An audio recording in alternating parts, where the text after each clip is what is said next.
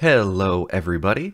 Now that we have Foundry VTT installed and configured with a world setup, we can get to the best use case of a virtual tabletop, which is displaying maps. All maps in Foundry are called scenes. Scenes contain a map, tokens from your players to the innocent townspeople that they will murder hobo, lights, journal entries, weather effects, etc. But we're not going to bother with all of that right now. Let's start simple by taking a look at what's in the Scenes tab in the right-hand sidebar, which is this tab right here. You can click the Create Scene button to start making a scene, or the Create Folder button to make folders that you can organize your scenes in. There's also a search field for finding a scene quickly, and this button will collapse any open folders that you have. Since we don't have any though, it's not going to help us much. Let's fix that. Go ahead and hit Create Scene. Let's name our scene The Docks. Now there's a bunch of options in this window, and it might look intimidating, but it's really not bad at all. Let's run through what each part does. First is the scene name. This is the name of your scene and will be how it's identified in the Scenes tab and in the navigation bar when you're switching between scenes, which we'll cover later, don't worry. Accessibility. This controls whether the scene should be added to the navigation bar up here when we save it, and the drop-down controls who can see the scene when it's in the navigation bar. By default, only the GM can see it, but you can change it to be visible to your players as well. The navigation name setting is just the name of your scene in the navigation bar. You may want to name your scene Vecna's Lair, but want your players to see it as the Spooky Place. This can help with that. Then we've got the background image. This is where you'll add your map. You can click the icon to the right to navigate your folders and upload your map now. I like to put them within the scenes directory of my current world, like so. Then there's the width/height. This is the width and height of your image. It will be determined automatically, but you can override it with your own settings if you want to stretch or shrink the map. The padding percentage field controls how much empty space there should be around your map, where you might stage tokens or place your players before they enter a dungeon. The background color field changes the color of the background and that empty padded area. Now we can look at the grid. The grid type lets you choose from a number of different options like gridless, square, or hexagonal. We don't judge here. You can use the icon to the right of the dropdown to resize the grid to match your map, which we'll take a look at in a moment. Then we can set the grid size. This is looking for the pixels per inch of your grid, or to put it simply, how many pixels wide each square is. If you don't know, you'll have to eyeball it using the grid alignment tool that we'll look at in a moment. Common values are 50, 70, and 100 though.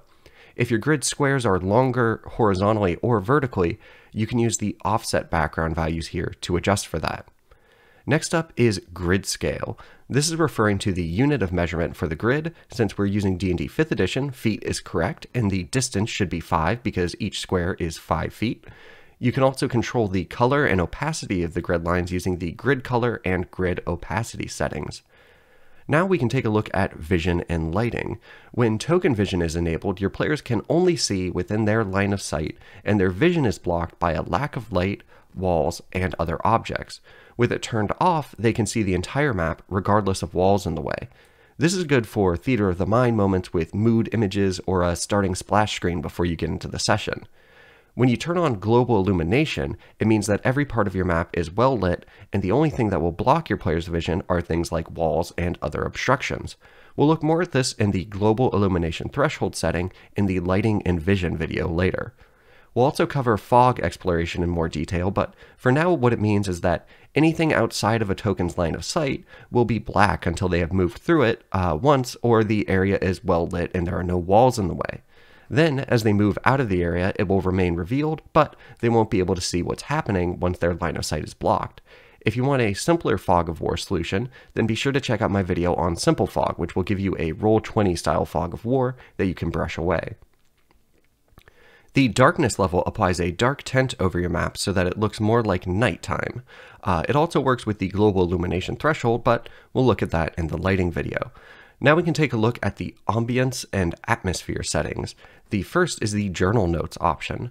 We'll look at journals more in another video, but they're basically image and text notes that you can name, place on maps, and show to players as well as review yourself. By setting a journal note here, when you right-click on a scene, you'll be able to view its journal note quickly. You can also set an audio playlist that will play automatically when you switch to this scene, which is great for setting the mood. There's a number of built-in weather effects that can be used to set the mood as well. You can always get more effects through modules too. Lastly is the initial view position. This sounds complex, but it basically just controls where on the map your player's view will be set when you activate the scene. You can zoom into a specific area of the map and press this button to the far right, and it will make it so when your players load in, they'll see that part of the map first. Once you've set your scene name, background image, and grid info, we can go ahead and hit Save Changes, and ta-da! Our map is visible. Finally, you'll just want to make sure that your grid aligns with the grid that is already on your map, if there is one. If there's not, you can just do a spot check to make sure it seems logical how big each square is, keeping in mind, at least in the D&D 5th edition, each square should represent about 5 feet. If you have a map where the grid doesn't line up, or where you don't know the pixels per inch, then there's a few options that we can try. You'll want to make sure that you have a scene where the map is already added so you can see your changes as you make them. I'll use this map, which already has a grid, and we can see that Foundry's grid is not properly aligned on top of it. Let's get to it. Open the Scene Configuration options by double-clicking on the scene you want to edit in the Scenes tab, or by right-clicking and selecting Configure Scene. If your map image already has a grid on it, then try counting the number of squares either horizontally or vertically, and then dividing the width or height by the number of squares, depending on which way you counted. If your squares are all the same width and height like they should be, that should get you the pixels per inch. In my case, that's 70. I'll set the grid size to 70 and it's working. If arithmetic hurt you when you were a kid though, we can skip that basic division and use the grid alignment tool by clicking this ruler right next to our grid type. I'm going to change the grid size to make it incorrect again by setting it to 100. Foundry's grid is now a bright red so we can see it easily, and if we zoom in, we can tell that the grid is a bit too big. We can control the grid by changing the background image scale by holding Shift and scrolling, or just entering a value which will make the background image bigger. But it's probably better to just adjust the grid size value down here by pressing the Alt key and scrolling or entering a value. We can also offset the grid to the left or right or top or bottom with the arrow keys. Let's stick with the grid size for now though.